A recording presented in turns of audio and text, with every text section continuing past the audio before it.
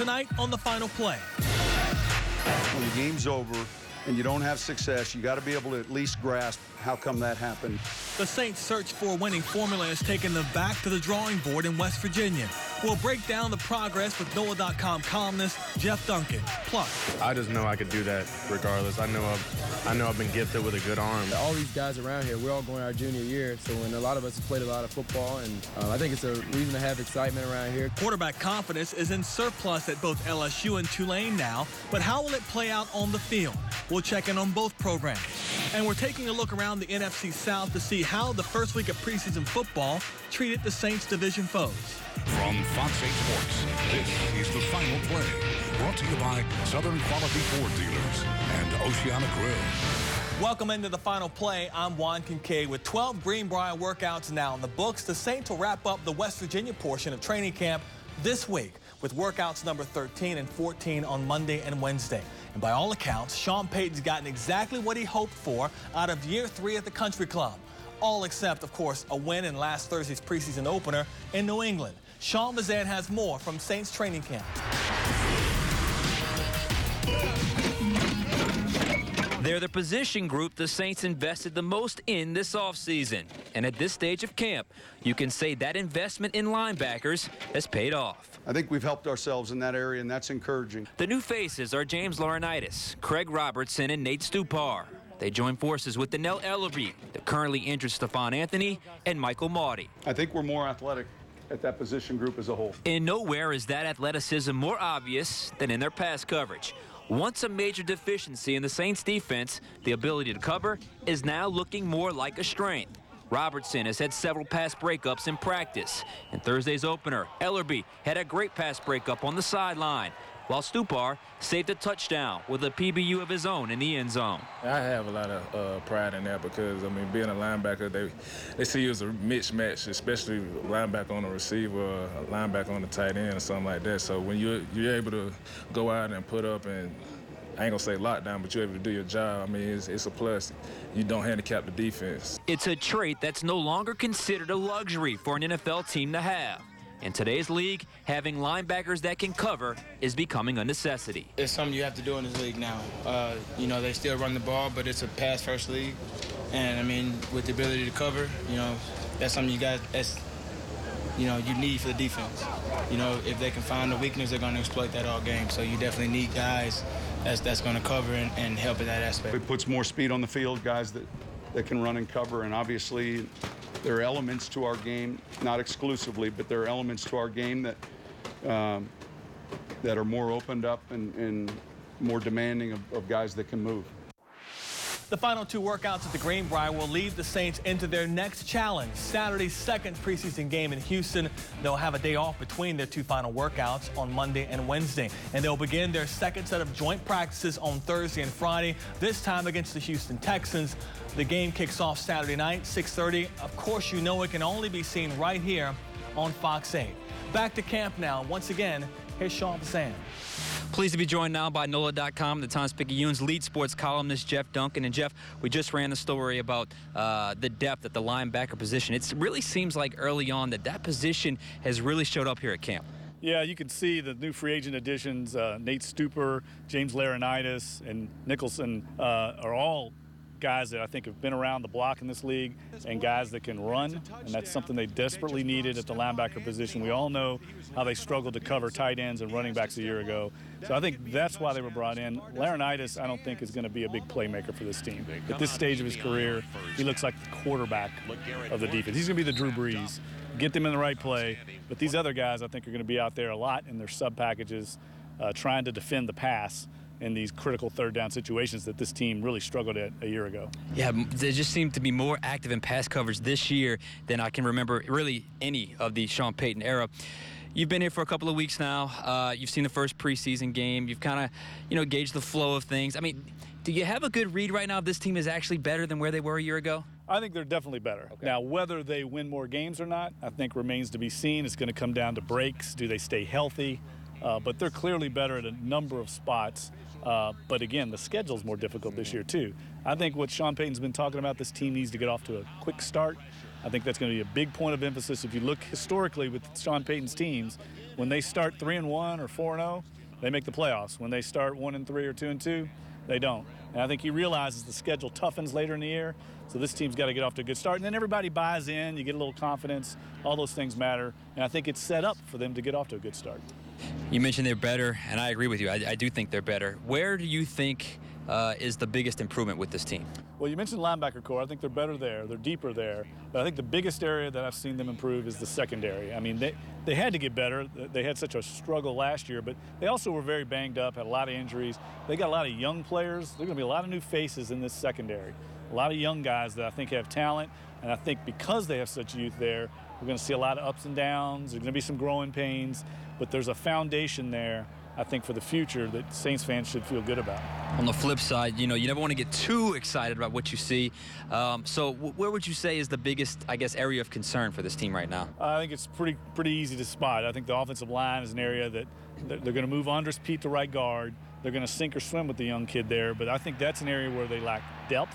They don't have much experience there. They cannot afford injuries anywhere along that offensive line. Terron Armstead, I think, is the second most important player on this team. They need him to stay healthy. He got hurt a year ago. And that's an area I think we can see the Saints look at the waiver wire later in camp. Maybe look for a veteran player to come in and compete at that guard position. But that's an area I think that they're very thin at.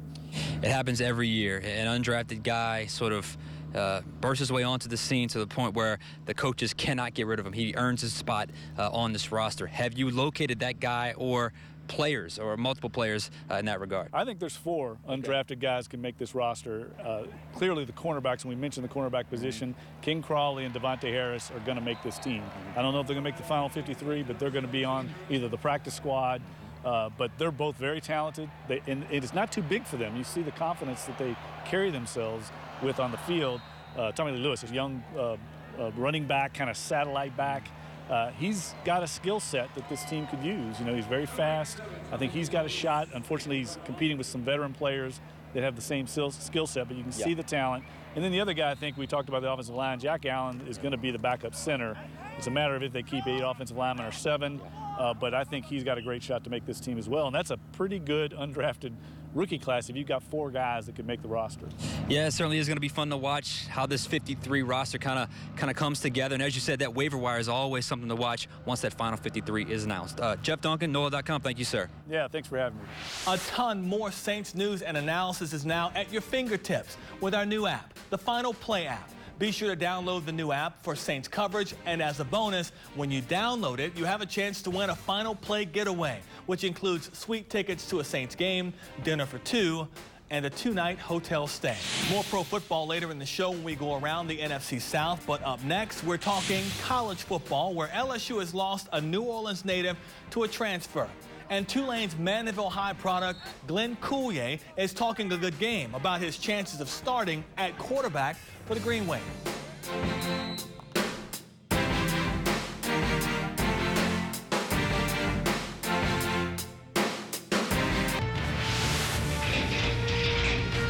You're watching The Final Play.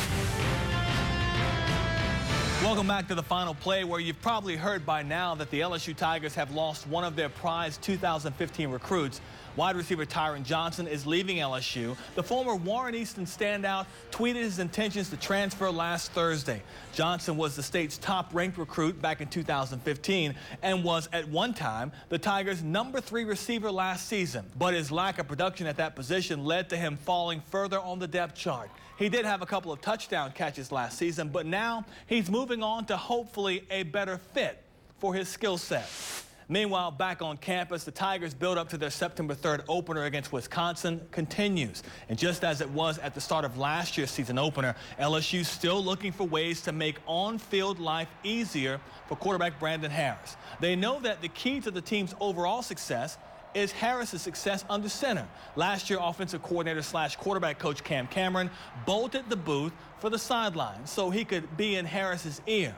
And they had some success with that, and Harris believes it could be a benefit again this season. It's just, I think it's a better communication with Cam being on the sideline, just because I'm able to communicate with him face to face, rather than talking over a headset.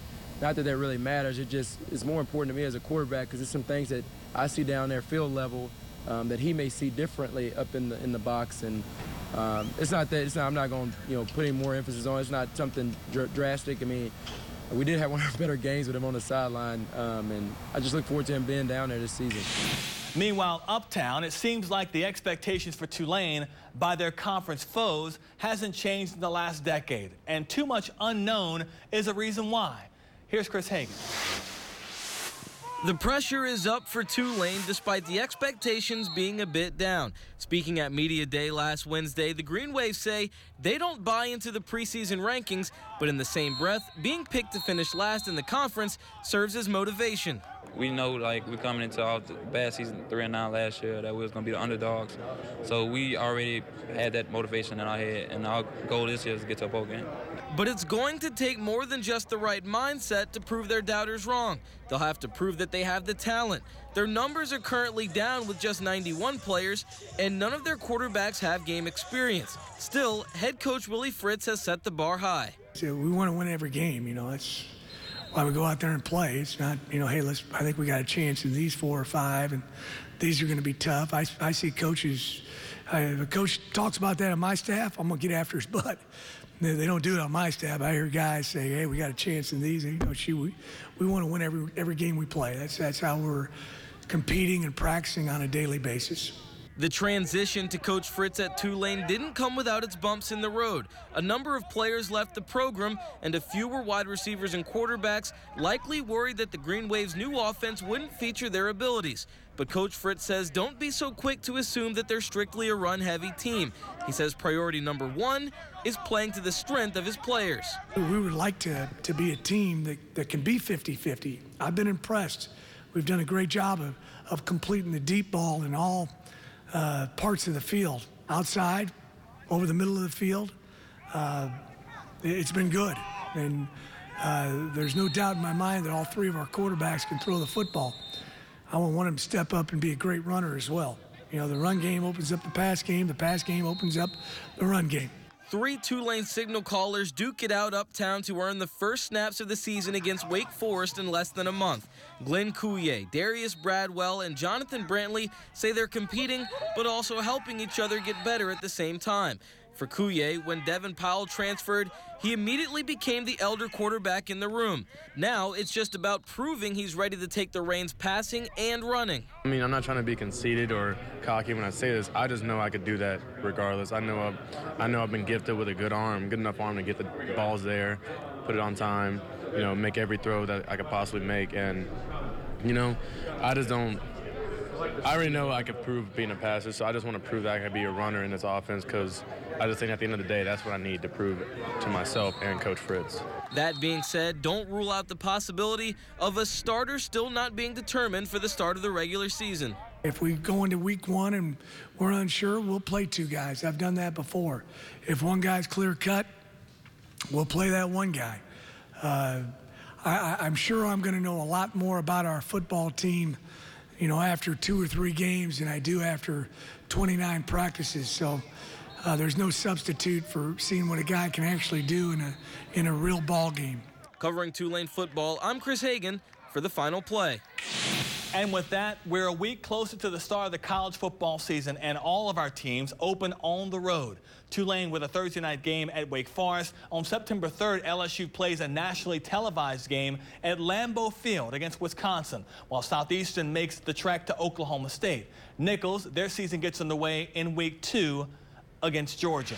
Back to the Green Wave for a second. They're reportedly one of 17 schools set to interview with the Big 12 Conference about membership. The conference currently has 10 members, but is looking to expand. No comment from the Green Wave Athletic Department. The Wave have been members of the American Athletic Conference for 2 of the 3 years in its existence. Still to come on The Final Play, we hit the road for an NFC South preview. What kinds of challenges will the Saints face in their attempts to win their first division title since 2011? And later, we take a pause and pay homage to Mr. Peter Finney.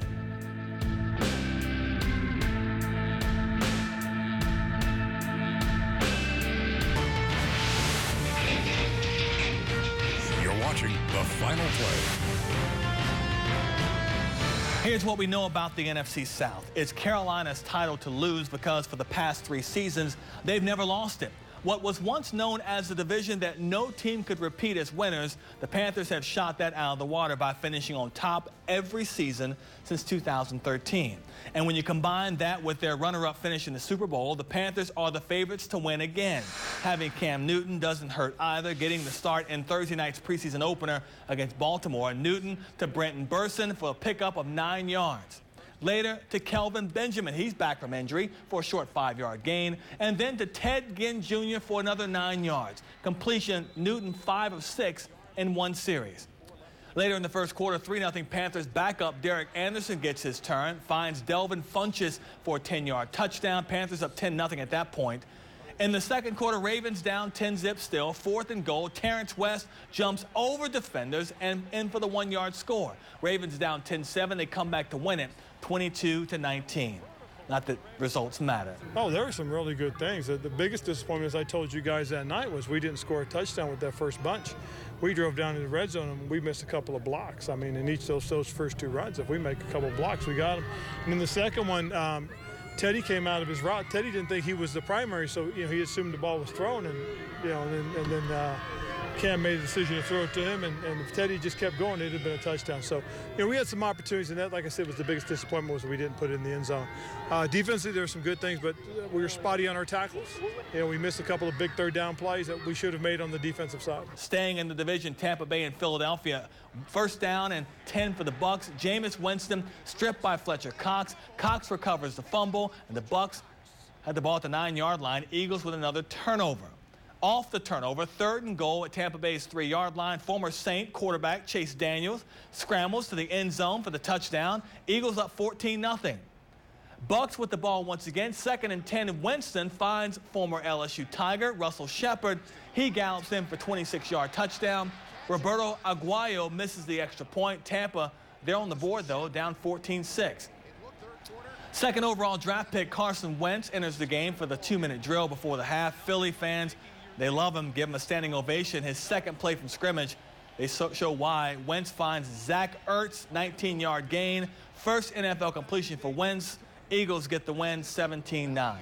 As for those Dirty Birds, Atlanta taking on Washington, pick it up second quarter. Falcons down 3-0. Matt Schaub takes the snap, goes deep to Aldrick Robinson for the 47-yard gain. The defensive pass interference would be declined. Of course, why not? Later in the drive, 3rd and goal. Schaub avoids pressure, looks to Devonta Freeman in the end zone. He can't come up with the catch.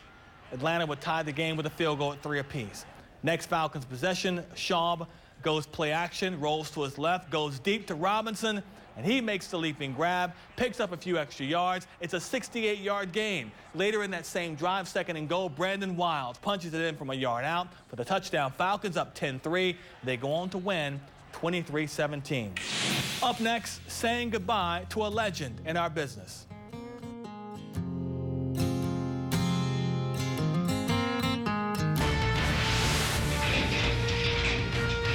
Watching The Final Play. Peter Finney.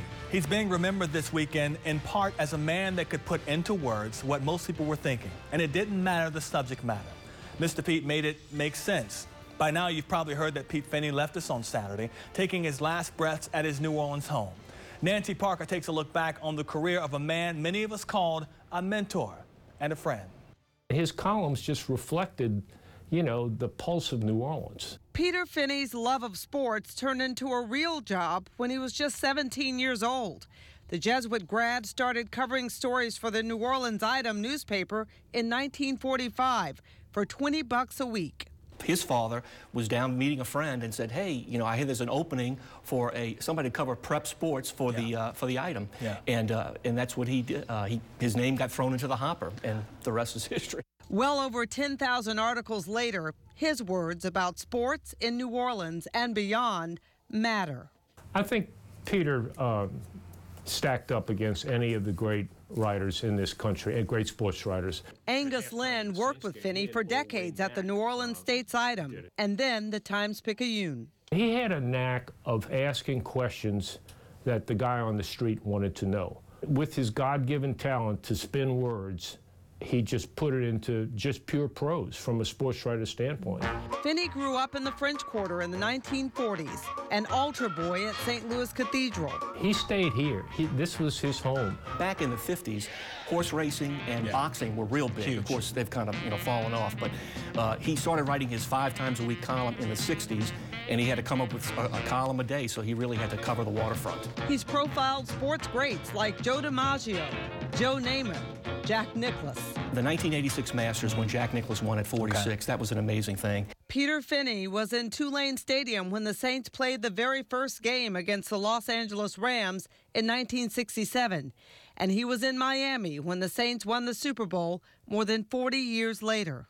It started off in total disbelief this actually happened. Finney told the story when Muhammad Ali beat Leon Spinks in the Dome in 1978.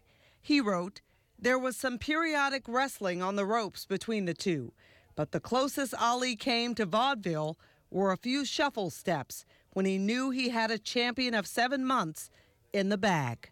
17 times Louisiana Sports Writer of the Year. The guy could write just some fascinating, wonderful memories of just iconic moments in Louisiana and New Orleans sports history. And when Eastern Airlines Flight 66 from New Orleans crashed in New York in June of 1975, he happened to be in New York on a sports story.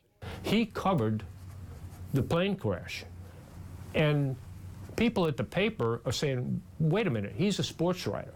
You know, he wasn't just a sports writer. He was a newsman. What he had to call on, his wealth of knowledge, few people have. It's like he was a Rolodex of people and files and numbers all in his head.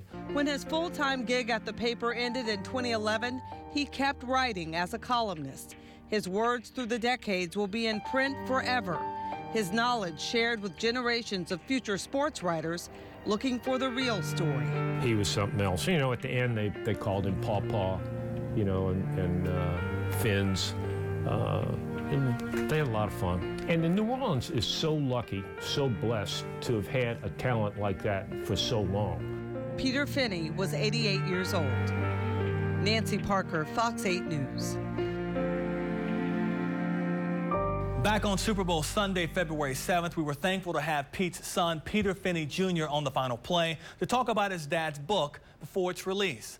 Titled The Best of Peter Finney, legendary New Orleans sports writer, has since been published and released. You can pick up your copy at a number of local bookstores.